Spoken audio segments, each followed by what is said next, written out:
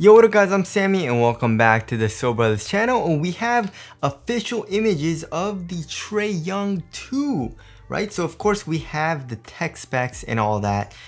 So the Trae Young 2, we already went over. It's supposed to go for either 130 bucks or 140 bucks. Adidas usually does this, you know, depending on the colorway, they add 10 bucks for some reason. But I feel like, you know, the regular colorways will retail for 130 bucks. And as far as the release date goes, it says it's supposed to release October 1st, which is very close to now, right? In a couple of weeks. So I'm super excited about that, and we know the tech specs as well. So it has boost and light strike, and it's pretty much the same exact cushioning setup as the first Trae Young. I mean, which definitely isn't a bad thing. It had very good cushion, and they're calling it the Sock 360 knit upper, right? So it completely wraps the foot for next level lockdown and agility.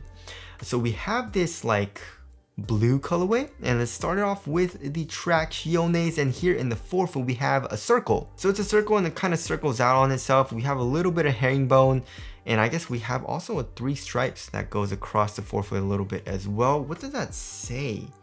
Oh, it says prime knit.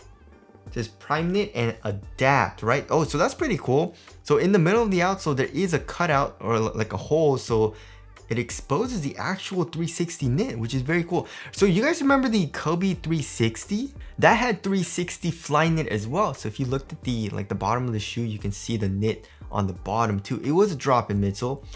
So I guess they're doing the same thing here in the Trae Young 2. I don't really know what the advantage of having the material be 360 is. Why would it be like better overall one-to-one fit? Maybe it does a little bit, but I don't really think people would notice it all too much. But I guess, you know, the good thing about this traction pattern though, it looks like the grooves are thick, and it'll be very good for durability if you're playing on outdoor court, right? So just like the Trae Young 1, in the heel we have boost, and we can see there is a cutout where it exposes the boost as well, and it's like a circular pattern that kind of circles out on itself as well.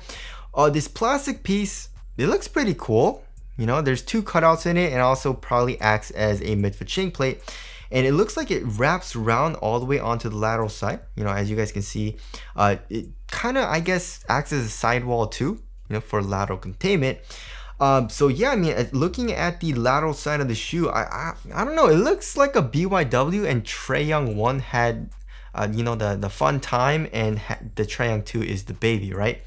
But the boost definitely does look thicker, right? So if you look at the Trae Young 1, we have light strike and boost, but here in the Trae Young 2, it just looks like there's boost in the heel, which is interesting. And then in the forefoot, the light strike is very caged, right? That looks like a crazy cage actually. What the?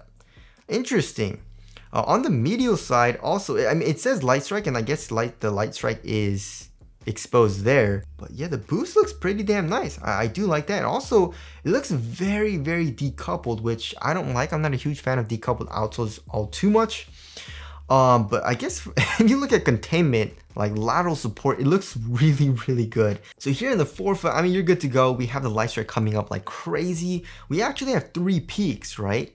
We have the midfoot chain plate, and then 2 other peaks from the light strike, and then in the heel there probably is an internal heel counter, so I'm not really worried about that. And also from the top down view, we can see in the forefoot we have a little bit of a leather material.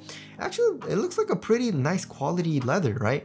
And then the knit looks super nice. I mean, it says prime knit, so it's definitely prime knit. I do like the 3 stripes design going across the forefoot. That looks nice. And just the prime knit looks very comfortable. It doesn't look like it's too thick either, right? And hopefully it's like a stretchier type of knit, which I like. Because, you know, I mean, I guess if it was too stretchy, it wouldn't be great for support. But I mean, you have all the lateral counters, so I'm not too worried about that.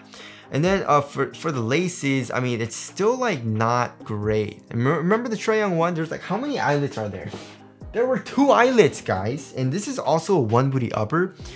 I guess there's what, 1, 2, 3, 4, 5, 6 eyelets, but it's still like covering a very small area on the shoe. It's more just in the midfoot. If you look at regular shoes, right, like the Wild 10 or whatever, it comes down here into the forefoot a little bit more. The Trae Young 2 definitely doesn't do that, so that definitely does suck. You can't customize the fit in the forefoot area, but I guess they did add more eyelets, so that's good.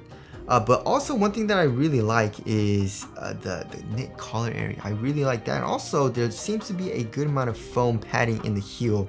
So that looks great. It'll probably be easier to put on and it'll definitely feel like a sock. I mean, it is called Sock 360 knit, right? And as far as the aesthetics go, I like it. You know, it looks pretty good.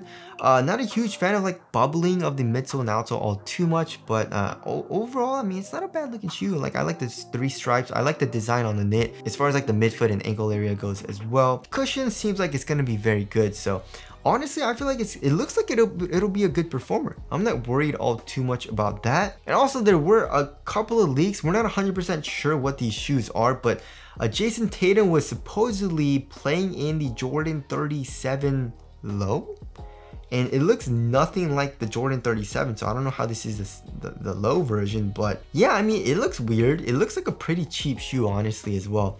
I thought it was a JT1, you know, Jason Tatum's first signature shoe with Jordan brand. It was rumored to come out, right? So Jason Tatum and also Ja Morant is getting a signature shoe as well. And Zach LaVine is playing in, you know what this shoe reminds me of? It looks like the Dawn Issue 1 a lot to me.